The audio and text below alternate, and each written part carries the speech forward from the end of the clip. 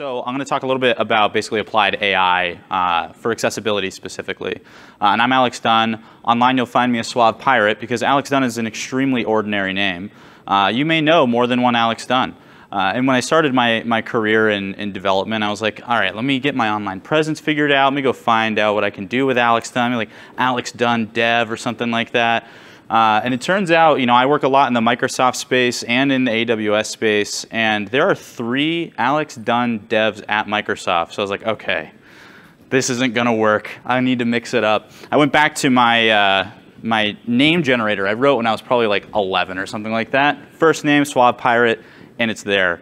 But I do a lot of work in applied AI, voice AI, and obviously accessibility and assistive tech. So we're going to share a little bit more about that today.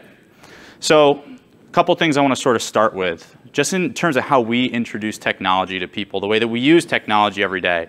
In the US anyway, although this is true in many other parts of the world, we introduce technology in computers and even computing at younger and younger and younger ages. In the US, on average, the average school, that could mean a whole lot of different things, starts to introduce computers to students even in preschool.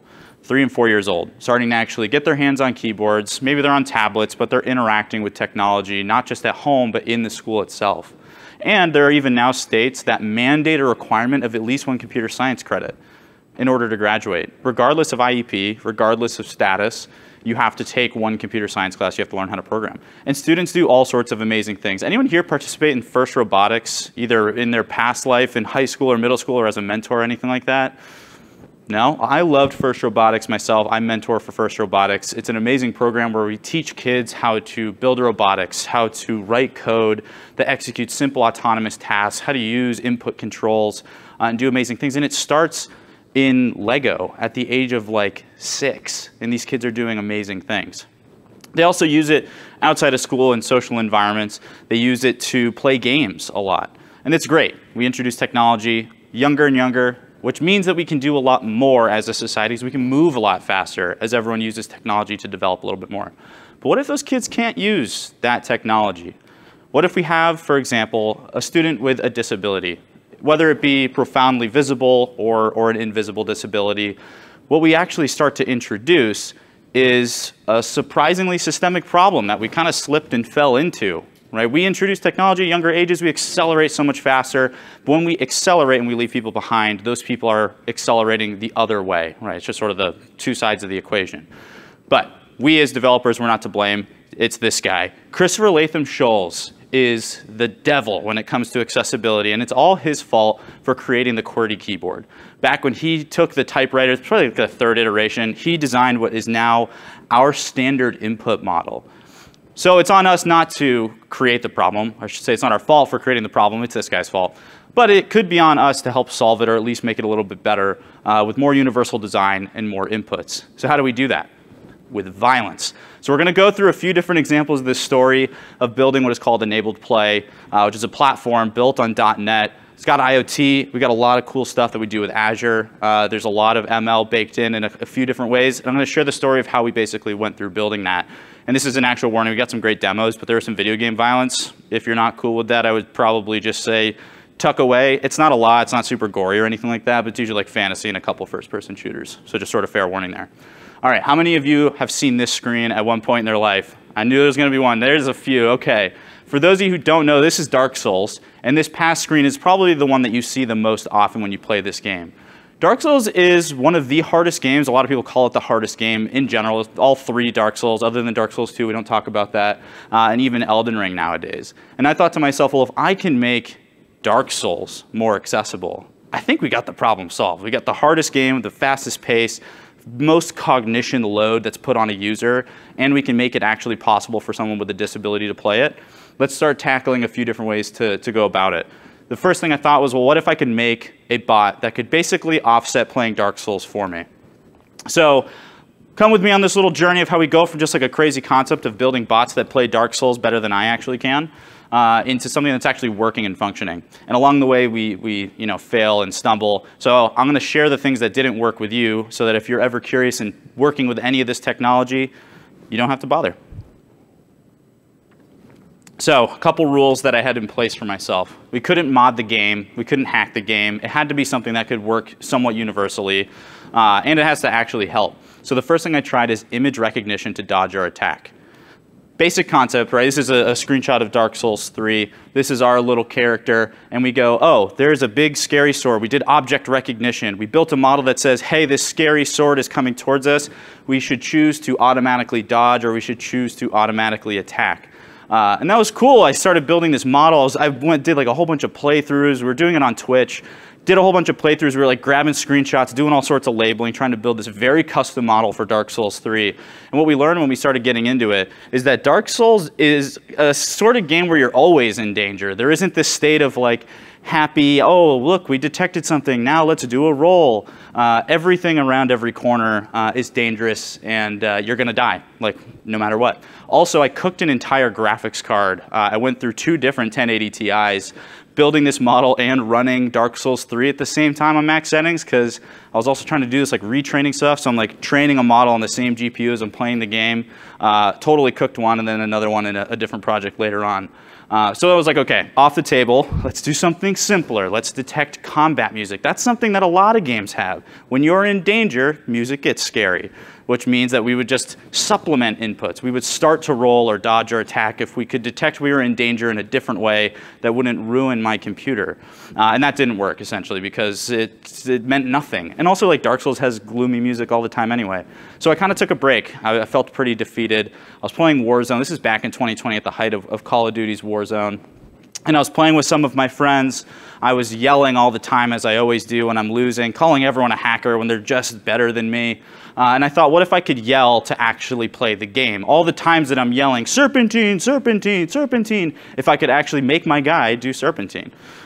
So here's what we're going to do, right? I do voice AI. I was like, I can probably make this happen. We need a voice input device. We need some way to network that and understand what the person's saying. And again, we need to receive the events and do something on the computer.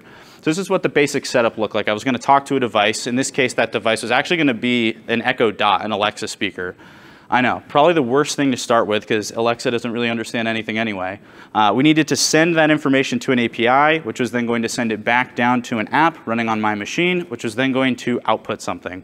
So here's a quick sample of what that kind of looked like. This is on the back-end side for where we're handling a request coming from the Alexa service, the Alexa Skills Kit.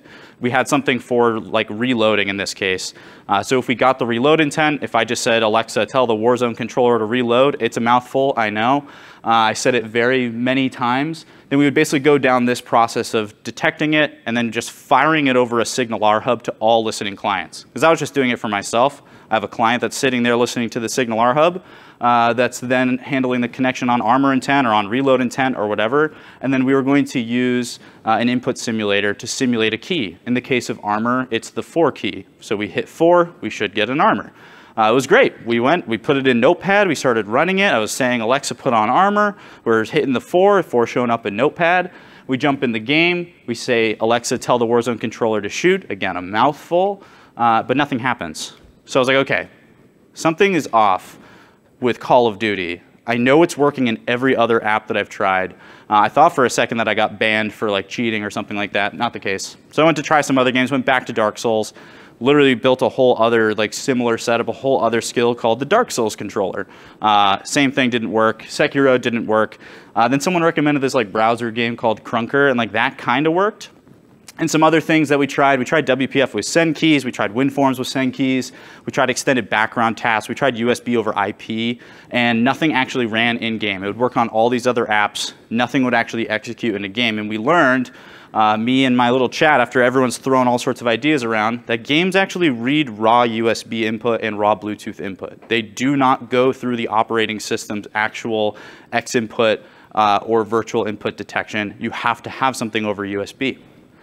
So enter this guy, the Arduino Leonardo, my savior in this project to make games more accessible, because the Arduino Leonardo is a beautiful little microcontroller that you can send stuff over the single USB port via serial, and it can send real USB HID, human interface device standard back. It can act as a keyboard, and it's got a cool name.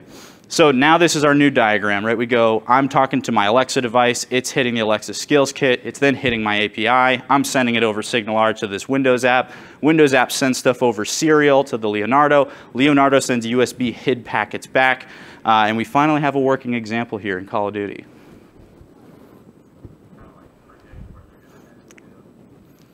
Just everyone be really quiet so we can hear it from the projector.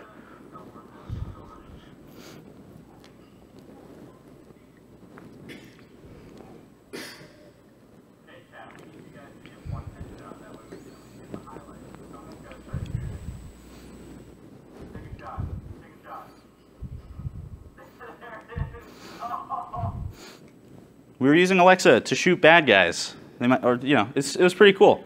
It was super slow, but maybe there's something there, right? Maybe we're actually sort of onto something. We can augment these usual inputs of keyboard and mouse or a game controller with something else. So I went back and started to basically confirm that this wasn't some weird bias that I had because I was working with one particular person with a disability. Let's go make sure that this thing is going to actually help, which is how we also go from this crazy working concept to something that becomes a real product. So first things first, what's actually out there outside of the keyboard, mouse, and controller? Microsoft has this amazing device, I think came out in 2019. I might be wrong about that date, so don't hold me to it. Called the Xbox Adaptive Controller. Anyone seen this before, the adaptive controller? It's pretty sweet. For those who haven't seen it, there's a whole bunch of 3.5 millimeter audio jacks all along the side here, and then 2 USB ports on basically both ends. And you can plug in buttons that you can then lay out in a physical pattern that act as other inputs. So you could adapt it for the way that you can control your game. Take, for example, over here in the top left, we have a button mounted to a headrest. He's also using a joystick that's a much larger, 2 different joysticks that he has with his hands. He can take his hands off the joysticks and hit a button that's in front of him. Really great for people that that struggle with fine motor control or people that have mobility challenges. It unlocked new levels of gaming for them that they couldn't have before. Other people would take, you know, a physical Xbox controller and try to kind of like jerry-rig it in a position where they can use it. Some people that, for example, play one-handed will have an Xbox controller tucked into their neck and then use the one hand and then use their chin for other stuff. Crazy stuff, and they're still beating me in Call of Duty. There's other great tools within Xbox. Cortana is awesome for like navigation within menus. You're not going to use it like in games or anything, but it's pretty cool. It's also audio navigation, so like talkback features, everything like that. There's co-gaming, so the ability to have 2 controllers control one game, which is great for person with a disability playing with one controller, person basically helping them out with another. Skill-based matchmaking as a concept in game design is great because if you're not performing at top levels, you're not going to get put in multiplayer lobbies with people that are going to just clown on you, although I still have a hard time with that in general. And then there's also difficulty settings in a lot of games, other than Dark Souls for all of these, which is really funny.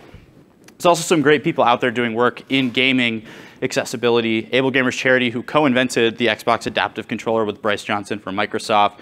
Special Effect, Warfighter Engage, working with disabled veterans and the Cerebral Palsy Foundation, and like a ton more. So now let's talk about how we actually scale out this concept of like, all right, we got voice input. How do we actually turn this into something that's useful? Because now we know that the project has some weight to it. There's some value there. So going back to our little very linear diagram of just me talking to my one SignalR hub that's talking to all devices, we need to build something that can support multiple users. We need to build something that can work on multiple platforms, multiple voice services. We need to be able to support multiple end desktops, and it needs to work with more than Call of Duty. So let's talk about supporting more platforms. On the voice assistant side, I use Voicify. It's my product on the side that I work on, which is just a single platform for voice assistants. And then for all the other client applications, we did it in Xamarin Forms, although now it's all built in Maui as of like literally a couple weeks ago. We finally got the upgrade through. So now we're able to handle basically any type of voice input, any type of voice service, and we can run this and manage it from Android, from iOS, from Windows, from Mac, and so on. So now how do we handle multiple users? Well, in order to do that, we have to know you're the person talking to the microphone and that you're the same person that is basically signed into the app playing the game. And we need to do that by authenticating you and then making authorized requests from both sides. We do that by basically adding these authentication walls. So real quick overview on OAuth. We're not going to go into depth about it, but essentially from the app side, we're using the Xamarin Community Toolkit. Actually has a great tool for, actually, is this Xamarin Essentials? It might be Xamarin Essentials for Web Authenticator. You literally, if you have an OAuth provider, you just kind of give it the URL and it pulls up the UI, signs in, takes it back, and then you just go refresh your tokens, which is really cool. Now, authenticating with voice assistants is harder. There's a lot more steps. There's a lot of things that you have to control, and there's also a lot of things that you don't have control over that you kind of have to make sure you conform to. So this is how we do signing in to Alexa specifically. It's the same thing with any voice assistant. But basically, the user does something where your skill says, hey, I need you to sign in. I sent something to your Alexa app. Now they leave the speaker, they go to the app, there's a card that says, hey, you need to sign in. They pull it up in the UI, they do the authentication, it sends token information over to Amazon where they handle it, and now they handle refresh tokens, and then they send authentication access tokens like bearer tokens or JWTs or JOTs if you're into that sort of thing, all the way through to your endpoint, but it's not in the authorization header, it's in the body, so now you have to like handle that differently. You can't just like bake it into like ASP.NET Core authorization. But basically now on the back end, we add bearer auth in order to handle the tokens coming from the client app. So when we sign into the Xamarin app against our APIs, this is all in ASP.NET Core, we're able to basically deserialize those tokens, get the user ID, and validate that it's right and that they're good to go. And then from the client side to start authorization and authentication, this is where we use that web authenticator library from Xamarin Essentials. We just pass the URL, client ID, client secret, which you should probably do from a server and not just throw in here. Get your bearer tokens and then pass it along for subsequent requests. Use it to connect to the Signal R Hub in an authorized way. We're signed in. We can support multiple users. What a headache. OK, now we need to be able to actually handle multiple games. We customize and personalize for more people. So we have this nice little view of a keyboard. Might be a little hard to see with it kind of like bright pink on white. But you pick a key and you say, this is the commands that I want to give it. I can select the space bar, and then I can say jump should be a command for the space bar. Easy mapping. And then we needed to basically make it more useful. We added macros. Double jump, hit the space bar twice. Type things out. Move in a specific direction, all from a single command, which is a great way to just make it a little bit easier to use. We also have action queuing, the ability to say jump, jump, jump, especially when you're panicking, and actually have it hit 3 times rather than having to wait. I'll explain in a little bit why that's kind of weird with speech recognition. And basically, here's how it actually works where we talk to the serial side, where we take that input, we take the command, we know what key we have to press. How do we actually do that with the Leonardo? We create a data writer, and we write a string over serial to the device, and then it's going to read it.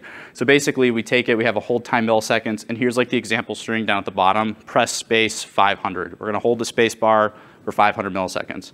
So to receive it, we need to basically, this is Arduino side now, switching languages a little bit on you.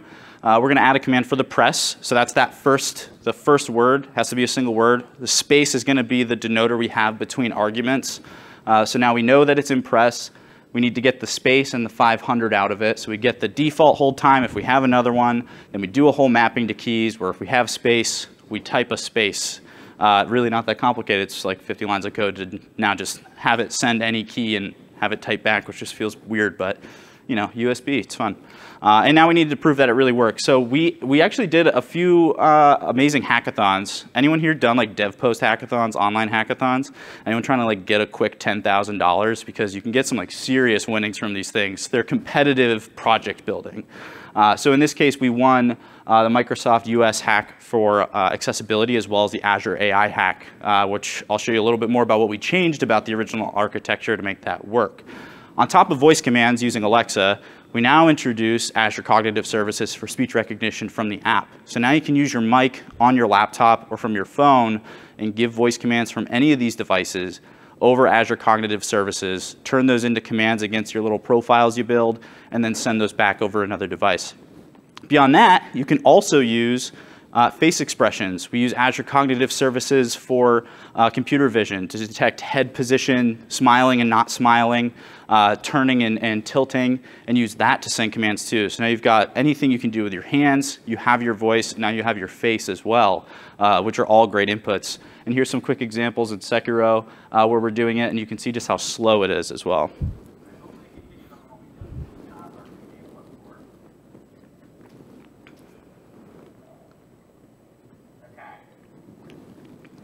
Oh yeah, sweet, like 3-second delay.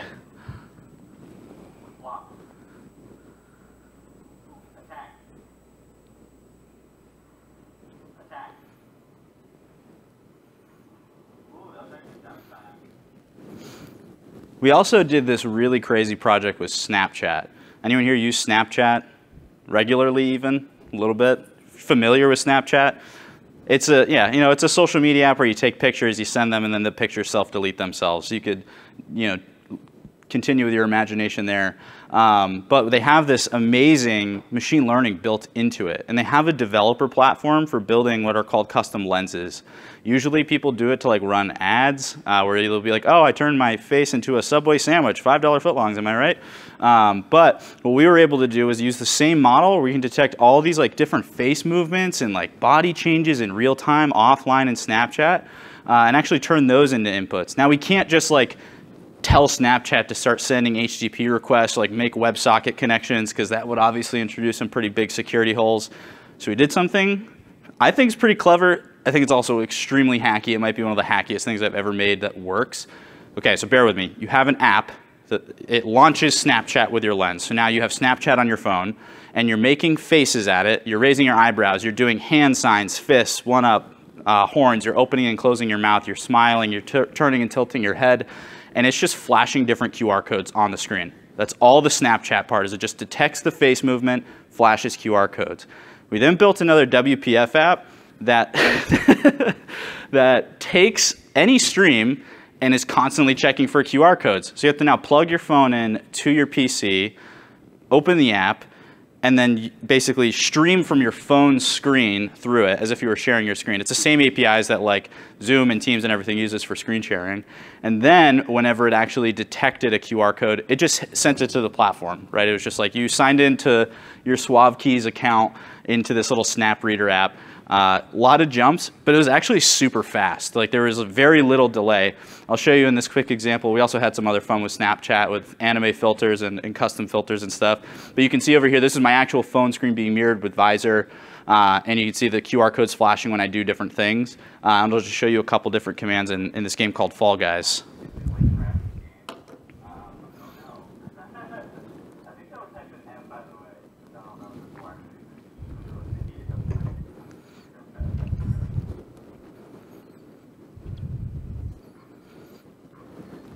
Probably should have started this video after the load screen, huh?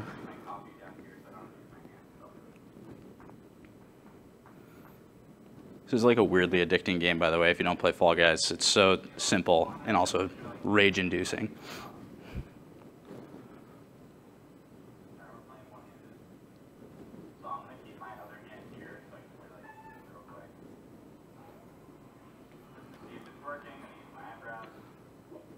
Eyebrows, that was way faster than that 3-second voice command delay.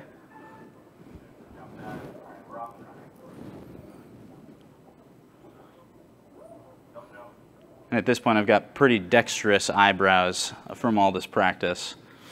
We also built a really cool Twitch plugin. You might have seen it come up a couple times where you sign into another Windows app with your account, and it would register to your Twitch stream, watch the Twitch chat, and if you sent !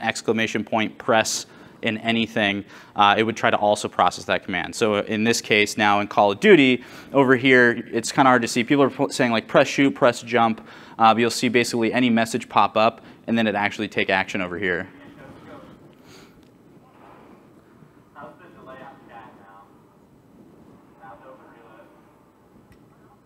Little jump.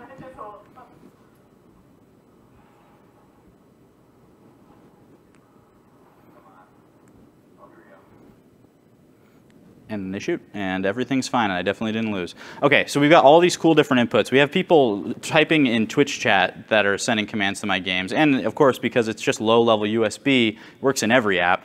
We have my face, we have body positions, we have voice commands, and of course, we still have the other physical inputs. There's nothing that stops us from using that alongside it.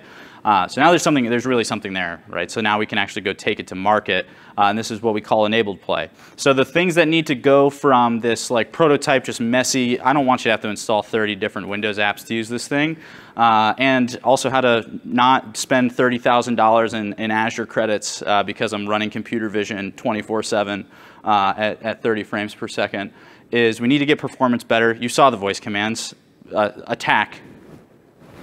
Okay, it needs to be private. Right now we're sending everything to Azure, which like is fine, and there are great privacy settings in Azure so that that stuff's not recorded. But there's something that people aren't really cool with, which is having a camera and a microphone connected to the internet, always streaming their data somewhere. And again, price because it's super expensive, and we still need to scale a couple things out. So let's start with speech recognition. This is a typical process for speech recognition where we need to start recording audio. That can happen from basically volume levels kicking off a detection. That can happen from you hitting a button. If you're using an Alexa speaker, that could be a trigger from a wake word, which is offline speech recognition, to then transfer into online speech recognition. You need to listen and record audio buffers, which then need to detect, hey, you stopped all of your speech, and you send this giant audio buffer up to the cloud and say, please give me the string of what they said, and then you take that and you do something with it. There's also some performance issues with that because we are constantly streaming and then waiting for results. And especially if you have like bad internet connection or if you're just playing an offline game, it's now no longer viable. So instead what we have is predictive automatic speech recognition that runs offline. So it's always on. You don't have to start listening. It's constantly sitting there running. It's always listening. It's processing partial speech. It works more similarly to like what saying, for example, Alexa or Hey Google, this wake word offline speech recognition, but with many, many different commands that you can use. And it just disposes of the stream. It stays locally on the device. It never leaves, never touches the internet. And it also is insanely fast. The fastest we ever got sending a command up and down to a speech recognition service to seeing the action take place in game was 1.5 seconds before. You saw that in the live demos. None of those were close to 1.5 seconds. Those were like 3 to 5 seconds. With predictive and offline speech recognition, we're around like 30 milliseconds for saying jump, jump, jump, and doing spacebar, spacebar, spacebar, because we're looking for those specific words that you're basically speaking. Now, let's also talk about price. Like I said, we're streaming that to Azure Cognitive Services, or even if you're using something else like Google Speech or Amazon's Transcribe. If you're doing that constantly, it gets expensive. Whereas with offline, it's all basically private. There's nothing that's being sent anywhere. Yada yada yada. Same thing with expressions, right? So in all of these other examples, you were either streaming your face to Microsoft, or you were streaming your face to Snapchat. Or if you wanted to, again, use Amazon or Meta's different computer vision models, you're streaming it to someone else. And whether or not they actually save that in any way or use it in any way, doesn't really matter. It's a little unnerving. And beyond that, it's also super slow because we're processing video at 30 frames per second. Each one of those frames, we need to go send and detect a change, detect where your face is, what expression you're making, what hand gesture you're making, and then do something with it. So we took that offline as well. We're using some custom Onyx models that were built from PyTorch. I won't get into all the details of building basically Onyx models, but really cool cross-platform capabilities to take a computer vision model, put it in any app, and as long as you're streaming the same buffers of video, then you're able to process it on any of these platforms, which is really cool, and do it all offline. So now this is what Enable Play basically looks like. We have a physical device here. This is our new little physical guy. It has microphones on the device itself. So it's not an Arduino Leonardo. It's built around the Raspberry Pi Compute Module 4. This is my dev one, which is just the Raspberry Pi 4. And a custom piece of hardware that we had designed that has 2 far-field microphones. So pretty good range, up to like 30 feet. Put it across the living room and use voice commands. We're still using SignalR. We're still using Azure's app services, and we're using Postgres and a little bit of Mongo behind the scenes, and then our app is still built in .NET MAUI. So now what we can do, for example, with this whole setup is we can have any of our devices connect to either side authorized, just like we did in the prototypes, but now we can actually do something with it, like tell it to start listening remotely. So for example, here's just another ASP.NET Core endpoint where we take a given user device ID and we say, hey, you should start listening, please turn on the microphones. And then from the basically client side, we're just making the post to say, here's the device ID, we pass in our bearer token. And then in this case, we have a script in Python that's also connected to SignalR that's just listening for those same events to say, okay, I should basically start listening. And then we update the status, we send it back. We tell the user in their app, hey, it's listening, you're good to go. And so here's a very quick example of how we do this in a game like Minecraft. I'm going to show a couple different things. It's going to go really, really fast. So I kind of want to explain it beforehand. We use winking to run a command that like changes the game to daytime. We use a voice command to start moving. We use smiling to open up the inventory. And then we even run a macro to build something automatically from a single command.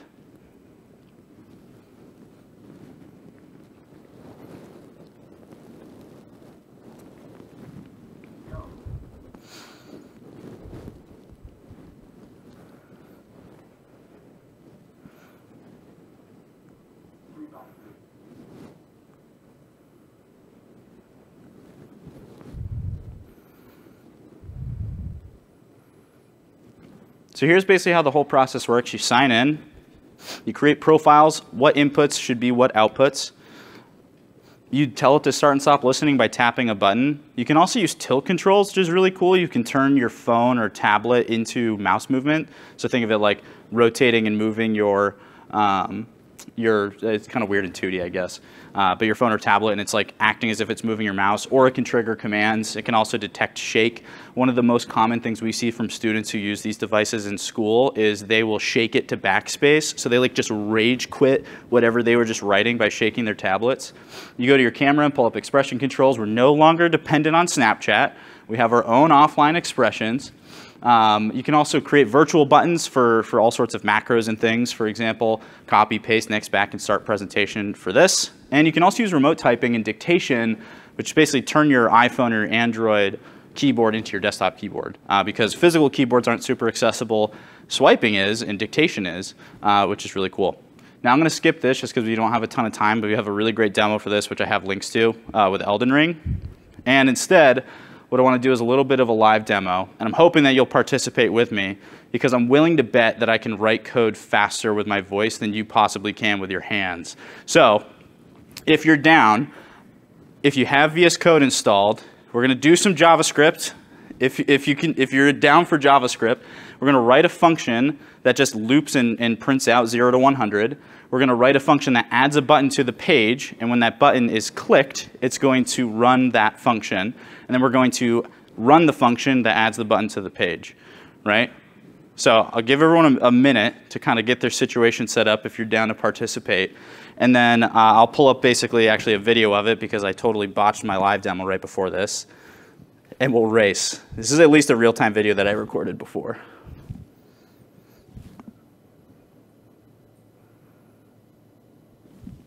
Anyone ready? Anyone participating? 3, 2, 1.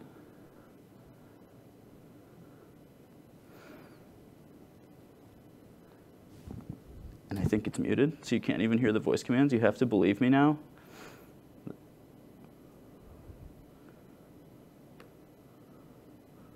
Tab. Enter. Comment.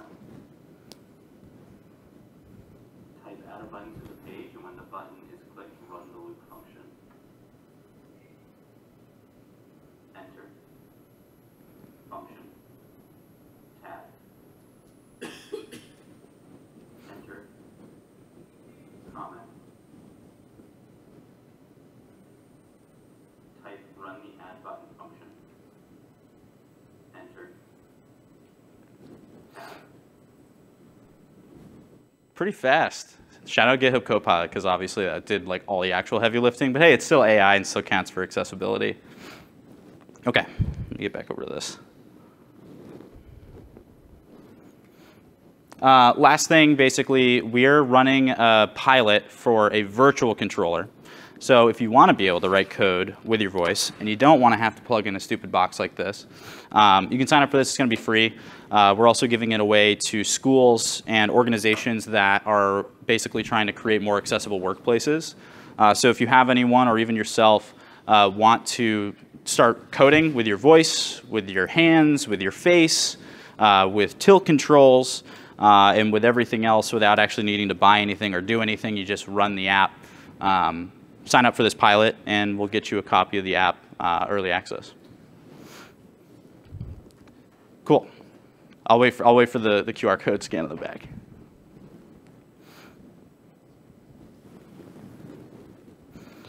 Last thing I sort of want to reiterate, right? Going back to the original problem, we kind of accidentally created some systemic issues with lack of accessibility. We as developers, I think, have somewhat of a responsibility to make the things that we build accessible to others. There's over 1 billion people that live with a disability, both very visible and not. It's not just people that have mobility challenges. It's not just people who are blind or deaf. But most importantly, we actually have the tools, right? This is like the best time to have ever been a software developer. Because as a single person, I was able to create something, even as hacky as it is, with Snapchat and turn it into something that could help people out. And now into something that's helping thousands of kids around the country, actually in a few other countries as well. in playing games and doing their schoolwork, and also with some people in terms of actually being able to work where they couldn't before. We have the tools to make a difference, so we should just start using them and building cool stuff. And that's it. Thank you, everyone.